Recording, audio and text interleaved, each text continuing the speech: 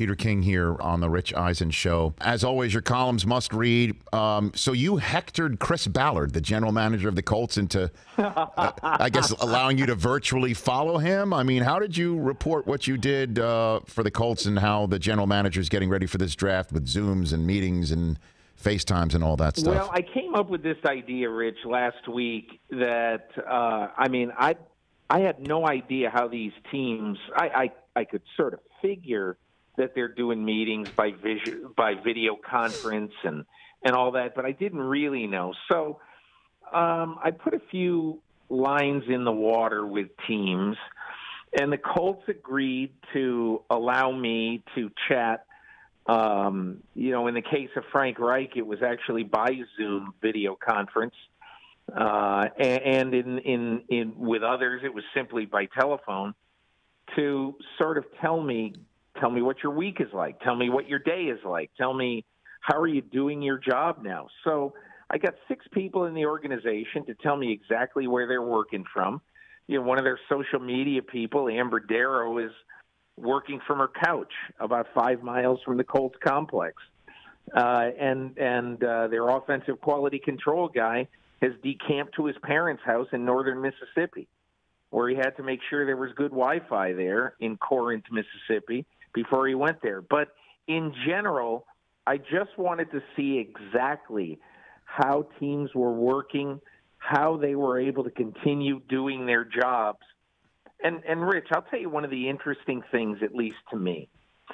When the top 30 visits, which are vitally important to so many teams, it's how Andy Reid got to be smitten with Patrick Mahomes. He had him for a day in the Chiefs complex in Kansas City in 2017, and basically that convinced him to take Mahomes, to trade up and take him. Well, they're not going to have that this year. So how are they doing it? Well, in succession, they basically have a series of 1-hour meetings, either by Zoom or FaceTime or maybe Cisco WebEx, Microsoft Teams, whatever their video conference of choice is. And they do that, and they have a maximum of 1 hour per team employee that they can talk to this guy. And then at the end of 3 hours, they're done, and they got to make their decision. So everybody's going to say, wah, cope with it. It's just, and the Colts aren't complaining. They're simply saying, here is our new fact of life. And, Rich, I just wonder, especially Tua Tagovailoa, think about it. How is a team going to be really comfortable with picking him when their doctors and they cannot get their hands on him to do a complete and thorough physical of that hip and those 2 ankles?